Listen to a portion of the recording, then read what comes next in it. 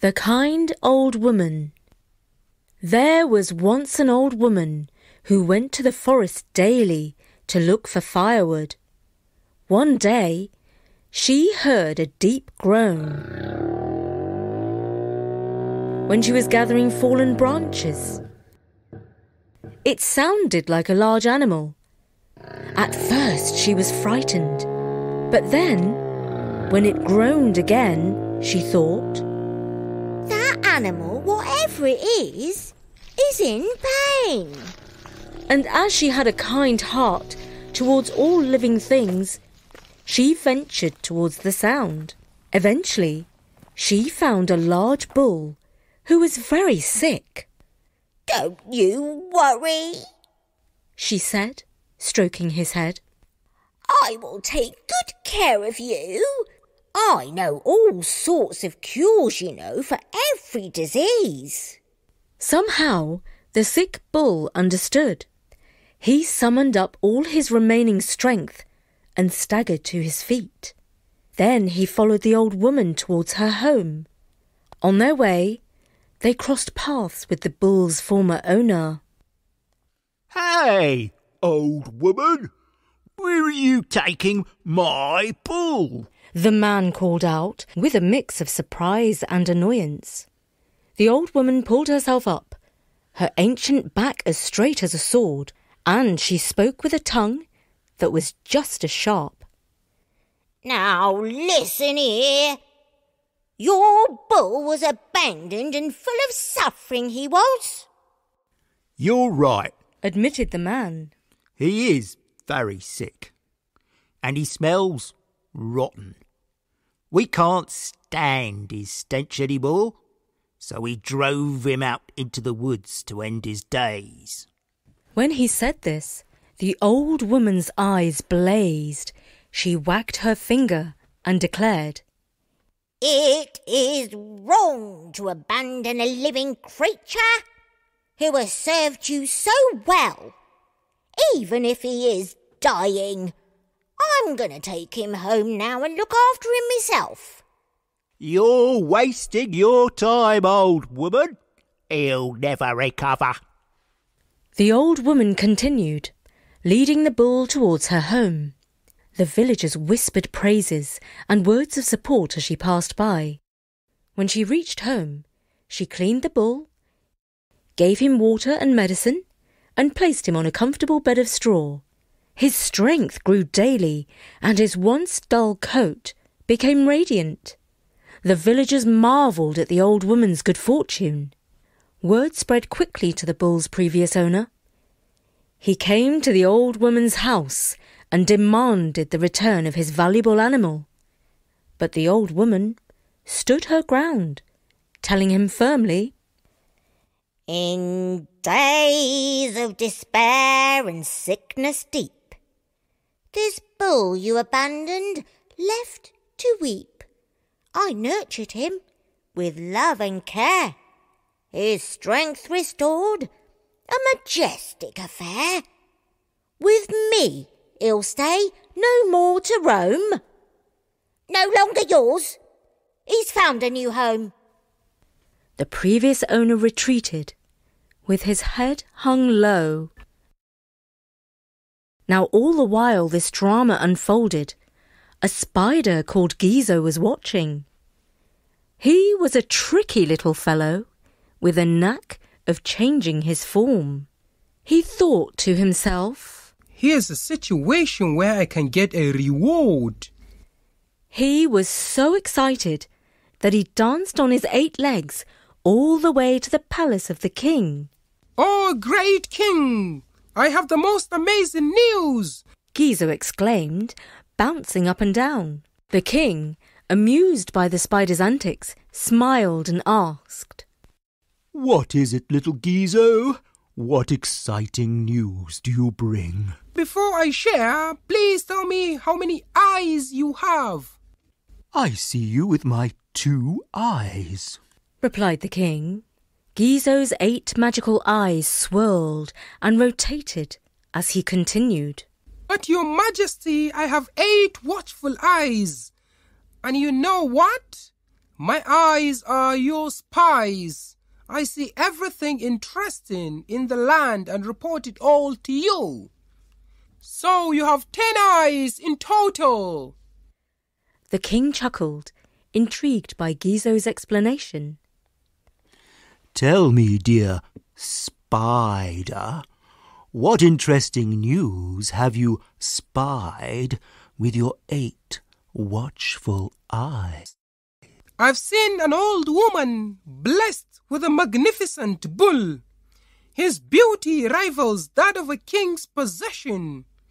Furthermore, I've heard whispers that she stole this extraordinary creature.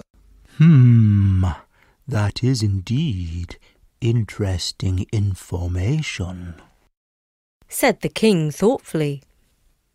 He decided to send his servants to fetch the bull. Gizo was so sure that he would soon receive a fine reward that the hairs on his legs were trembling with excitement. But when the servants arrived at the old lady's house, the bull, now loyal to his kind-hearted saviour, refused to leave her side. He lowed. With strength and resolve, I proudly declare, I won't depart from her loving care. When sickness plagued me, she healed my strife. This old woman is my guardian for life. The servants were surprised at this defiance. They grew angry and threatened the old woman. But the huge beast began to snort and stamp his foot. The servants grew frightened and returned to the king with the tale of the bull's loyalty and gratitude. And so the king gave up the idea of confiscating the bull from the old lady, and Gizo did not get his reward. That old woman has got the better of me for now, he said, and then he thought, I still have more spider tricks up my many sleeves. And so, with a bounce in his step, he scurried back to the old lady's village. His 8 fuzzy legs, ticklish with excitement, started doing what they did best, catching whispers and secrets floating on the breeze like an antenna. The village people said that the old woman was doing very well for herself. 3 beautiful young girls now lived with her and looked after her. They did all her work, gathered firewood, gathered food, cooked and cleaned. This is most interesting, thought Gizo to himself. I shall find out more. And so he went to the old woman's house, disguised as a beggar. He held out his bowl and pleaded, Please, old woman, I have heard you have a kind heart. Give me some food, for I am hungry. The beggar's plight touched the old woman. She clapped her hands, and Gizo saw 3 girls jump out of the belly of the bull. Girls, fetch some porridge for this poor beggar, commanded the old lady. And one of the girls took the beggar's empty bowl to the barn and filled it with food. This is most interesting indeed, whispered Gizo to himself. There is a reward to be gained from this wondrous story. And so Gizo scampered back to the palace and hailed the king, saying, Sire, I bring you captivating news. But before I share, tell me how many ears do you truly possess? The king replied, Why, Gizo, I am listening to you with my 2 ears. Indeed, your majesty, you may only have 2 ears, but in truth, you possess 10. My 8 keen legs are your listening posts. I detect every murmur, every whisper that stirs the air, and relay everything interesting to you. Chuckling, the king replied, Gizo, tell me what news you have heard with your 8 hairy legs. And Gizo revealed, "Oh, great king! I have heard something extraordinary. The old woman has 3 remarkable girls who possess unmatched beauty and skills. Each of them is fit to marry a king." "That is indeed interesting news," said the king. "If you can bring one of the girls to me, and she is as beautiful and skillful as you say, I shall marry her, and you shall have a reward." This time Gizo left nothing to chance. He transformed himself into the appearance of a high-up official, the right-hand man of the king. Then he travelled to the village of the old woman. The 3 girls saw Gizo approaching the house, dressed in his fine court uniform. They immediately changed into their best clothes. They wanted to look their finest for such an honoured guest. He knocked on the door and asked the old woman for water. She invited him in. Gizo sat down in the cosy abode. The old woman turned to the first of the girls. "Dearie, could you please fetch some cool water for our esteemed guest?" The first girl looked down at her sparkling outfit, twirling a little to make the sequins catch the light. "Oh, I can't," she pouted playfully. "I'm wearing my grandest gown.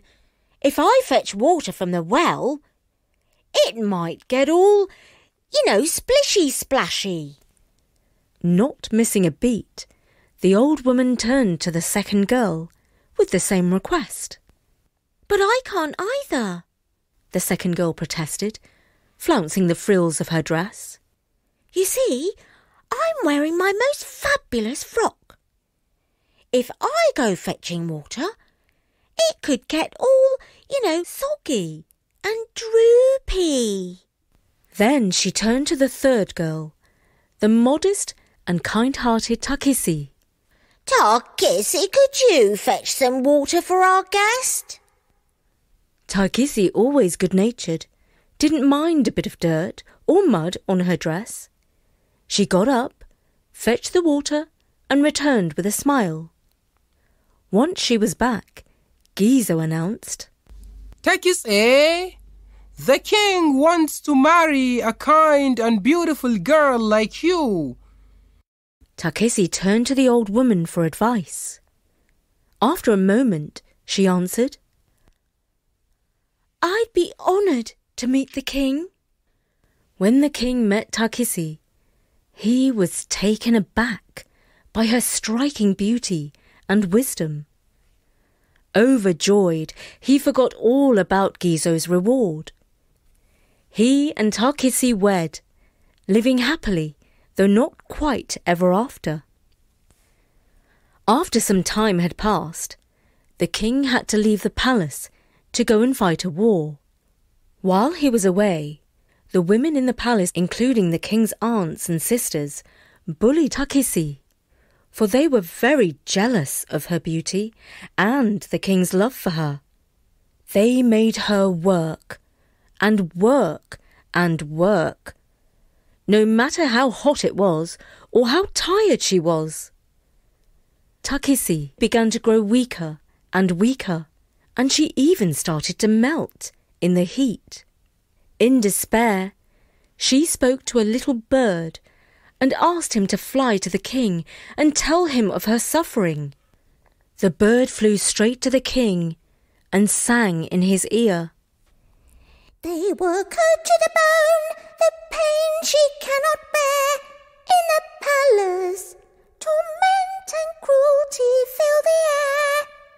Takitsi, the queen, weakens day by day. Melted by the heat, her spirit begins to fray." When the king heard the news, he was greatly alarmed. He thanked the bird for his loyalty and rewarded him. Then he left the battlefield and rushed home, where he found his Takise in a terrible state. She had become so hot and tired that she had melted into a puddle. In despair, he did not know what to do. He wept and cried. "Oh, you cruel palace people who bullied my beloved queen!" Now it so happened that Gizo the spider had seen all this, and he thought, In every crisis there is an opportunity. Now I shall surely get my reward. So he rushed to the old woman's house and told her everything that had happened. She immediately came to the palace with her herbs and medicines, which she poured into the puddle. The water sprang up like a fountain and took back the form of the lovely Takisi. The king was overjoyed to see his queen again and could not thank the old woman enough. "You must come and live in the palace, and all will give you respect like my own mother." The old woman smiled and replied with grace, I am content in my humble dwelling place. The joy of seeing Takise restored is my reward. No need for riches or a palace. My heart is assured. Hey, what about me? Where's my reward? asked Gizo. But the king was far too busy getting ready for his wonderful future life with Takisi to remember the tricky little spider. And I would like to say Gizo the spider learned a good lesson from this story. Do you think that from then on he resolved to use his cleverness only for good, kind and unselfish schemes? I'm not so sure. Are you?